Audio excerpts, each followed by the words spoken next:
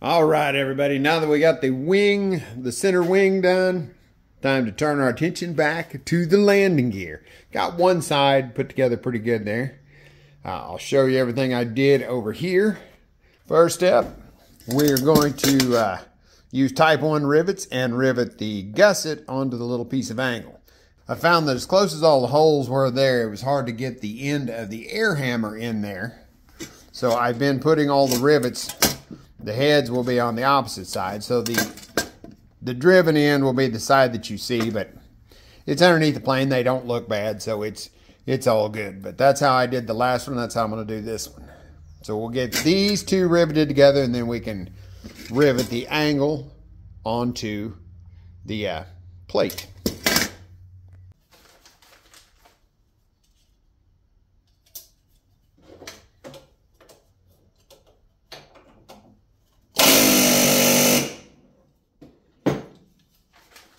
All right, in order to drill the holes down in this plate, so we've got the piece of tubing down in there sandwiched together because it needs to be a tight fit on both sides of it. So now I can just start drilling down into the workbench on both sides, and that'll have my holes through the plate, and then we can rivet that on.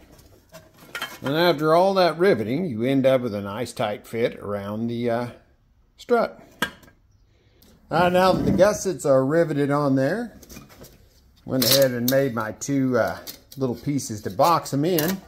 Drill that. That'll go right along the back. It does taper down because this end is a little bit narrower.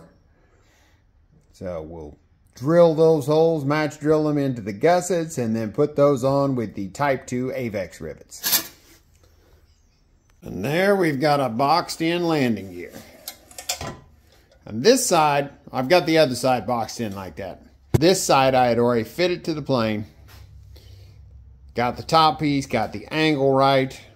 So now this side needs that top piece welded in, then we're going to have to cut it off, drill it for the axle, and then we have to do the same thing to the other side, but make it match this side as far as angle and everything to where it's a straight shot from one wheel assembly to the other. And now with everything boxed in to this point, it's time to start doing a little welding on this. I had to adjust that oblong, the hole out just a little bit to change the angle of the spacer that went through there to get the right angle on everything once it was in the plane. Figured that might happen. So now I'm going to take it over. I'm going to take it over, put the spacer in, get it where I want it, tack it, then put it back in the wing, double check, and then I'll finish welding. I got that welded into place. So now the next thing I'm going to do is duplicate this on the other piece of tubing. That's the right angle, so we need to duplicate it over there, make sure they're both identical. All right, I said this before on stuff, but this is crude but effective.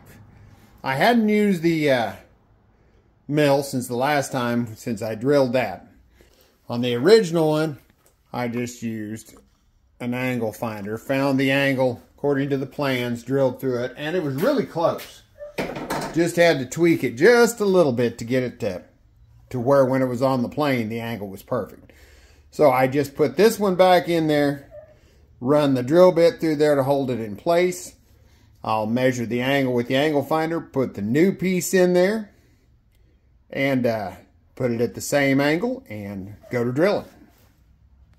Well, I've got the new piece in there, same angle. We'll start it with the center drill and I'm going to take it out to 1/4 inch, then work it on up to 1/2. So yeah, I've got the hole up to 1/4 inch diameter. So we're going to take it up closer to 1/2. Got a little stubby drill bit in there.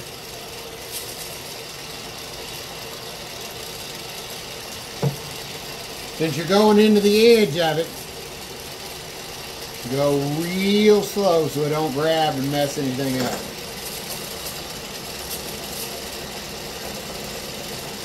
Well, after making the first hole, I also double checked a couple of times to make sure the tubing hasn't moved any.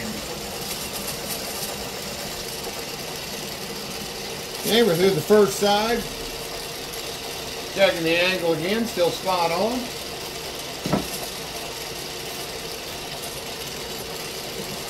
take her down through the bottom side.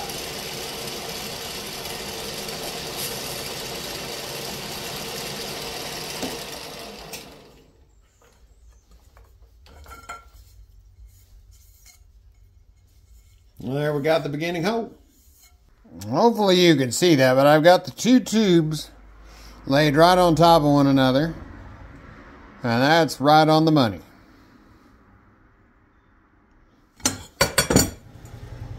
Alright, the next challenge on the landing gear struts was to drill the holes where the axles go through.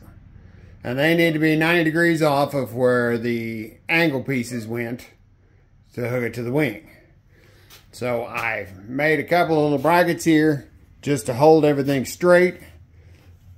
Parallel this way, 90 degrees off here. Got it clamped in there, everything's lined up.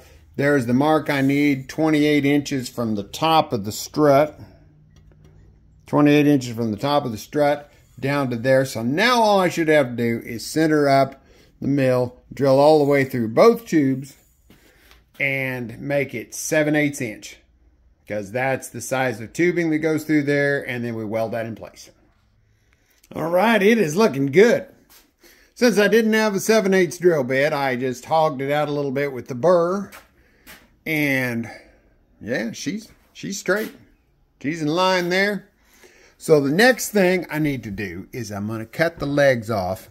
I'll still leave a little extra to make it easier welding around. And I'll cut the legs off, and then I'm going to fit the whole assembly into the airframe. Both pieces.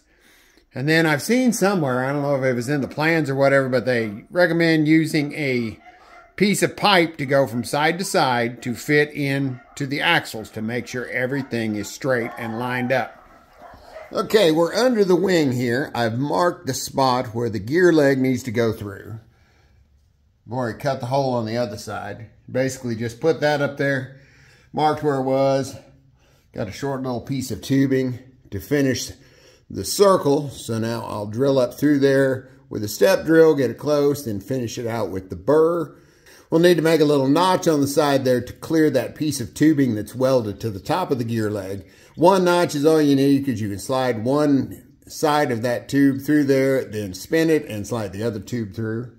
And I put the notch on the back sides where it's not very noticeable. It's covered up by the plate.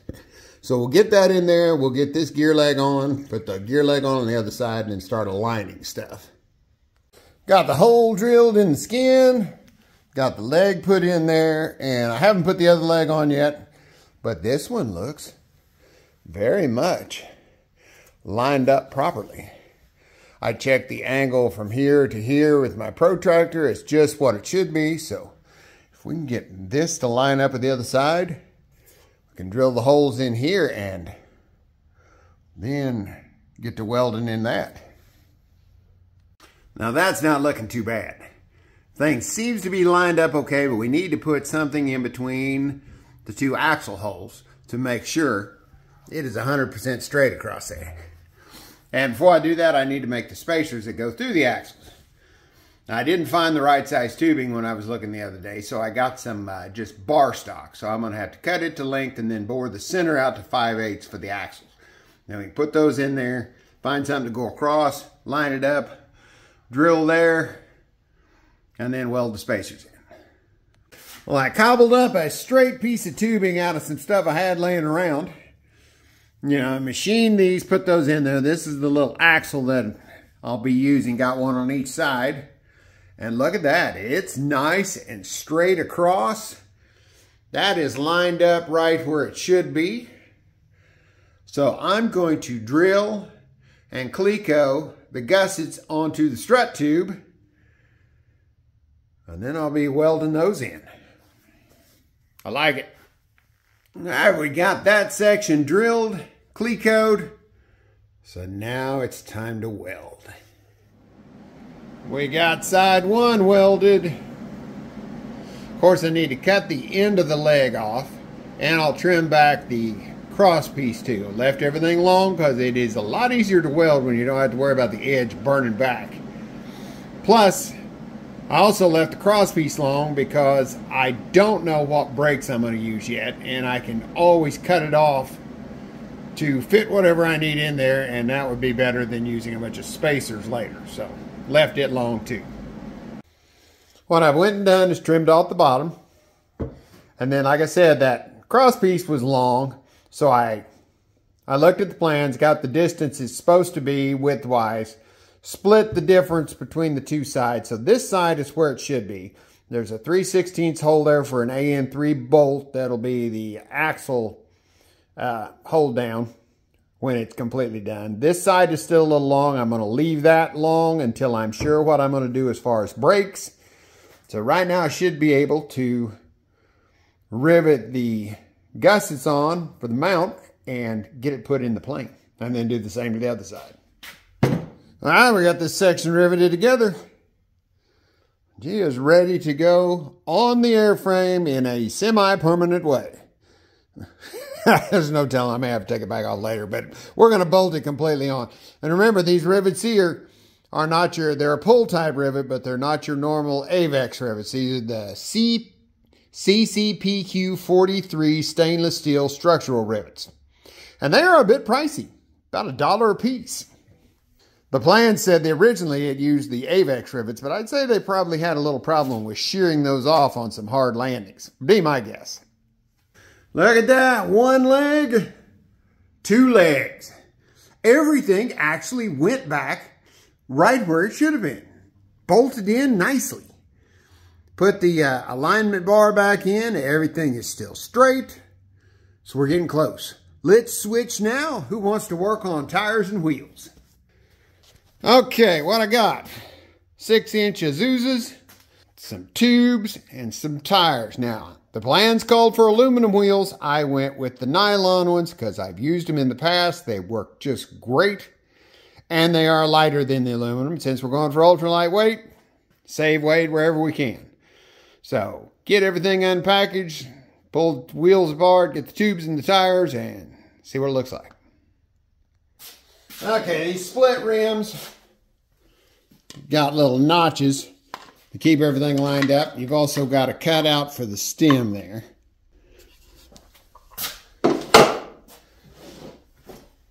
I generally just take the tube,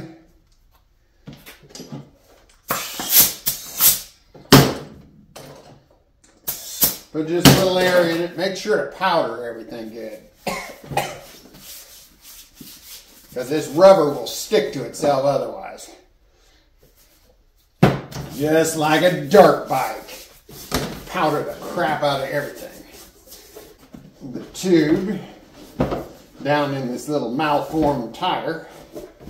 Yeah, I may get a little carried away with the powder at times.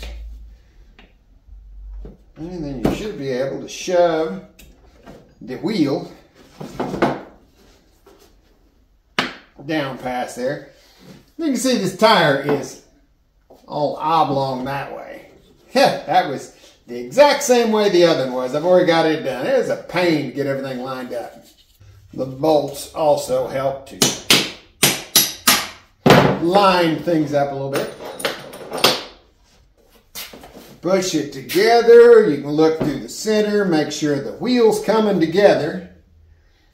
And also make sure that your tube's not stuck in between the two. Which it's not. The tube was back in the tire quite a ways. Now, I'm going to snug down. As soon as I get the right wrenches, I'm going to snug down these bolts. They got nylock washers, and it is a plastic wheel, so just snug them. And again, watch to make sure you don't have any tube in the gap. Snugged up, no tube pinched, stem looks straight. So we'll put some air in it. There we're going. So that's about 10 pounds. The maximum on the wheel is 20. Seems like on the Mini Max I run 5 or 6 pounds of pressure in them. Not very much pressure because with the solid axle, this is your shock absorber. Well, let's stick it on the plane. And here we go. Rolly. Got a rolly over there too. Appears that those axles, since they're threaded on both ends, were designed to have a nut to hold it on there too. But the plans is to put a bolt through that hole to retain it, so we can, once we get it set up with the brakes, we can cut that off. And right now I didn't have any nuts, so I just slipped a piece of 5/8 heater hose over it and put a hose clamp on it because I just needed to be able to move in and out of the garage.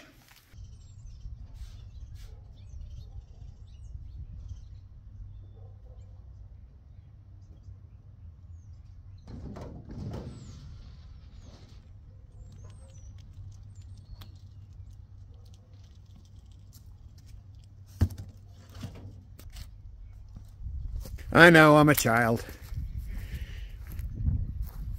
Now, I need to clean it off. All right, it is outside. It is movable. Still needs some more cleanup. But I am happy with the progress so far. So now, next project. Well, the next project is getting the dang garage cleaned up. After that, I'm not sure. I'm going to have to look at my parts pile, see what I've got. Maybe tail wheel, still got elevator, still got lots of stuff to do, but at least it's mobile. Thank you for watching. Catch you on the next video.